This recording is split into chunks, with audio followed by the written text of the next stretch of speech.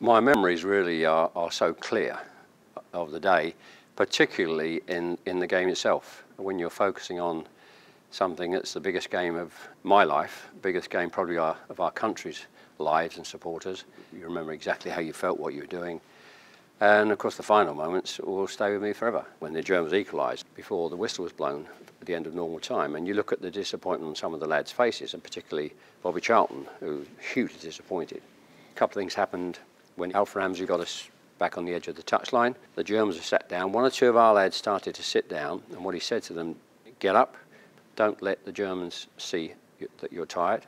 And then the final words, of course, before we went on to the extra time were, will always stay with me. And he very simply said, you've beaten them once, just go and beat them again. I think Sir Alf Ramsey's methods really were not just prior to the game itself. His methods had a huge impact over probably the 3 years since he took the job in 1963.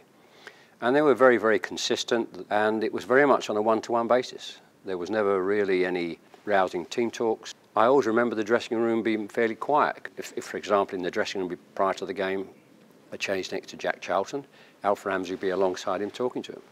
And I would have absolutely no idea what he was talking about.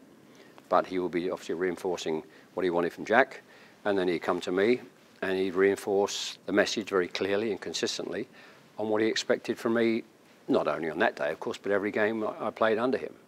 He got players in from the clubs into the England system, and whatever you did at your club, it fitted into the national team.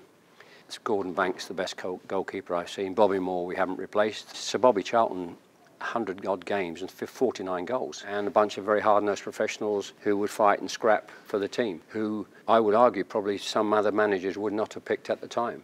And I don't think if you look at 50 years, at any time have we had such a backbone.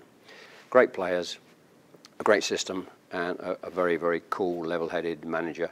I remember so much during the game. But what Alf said to me after the game, I'm not really sure, because I think it was all a bit of a blur. If he did say something, it would probably have been something like, well done, Geoff. And that would have been it. When you left any game you played with him after the match and the after-match ceremonies, you'd just say something like, see you again, Alf. And Alf would always say, maybe, Geoff, maybe. And those little things stick in your mind, thinking, well, don't get too carried away, you know, you're only as good as your last game.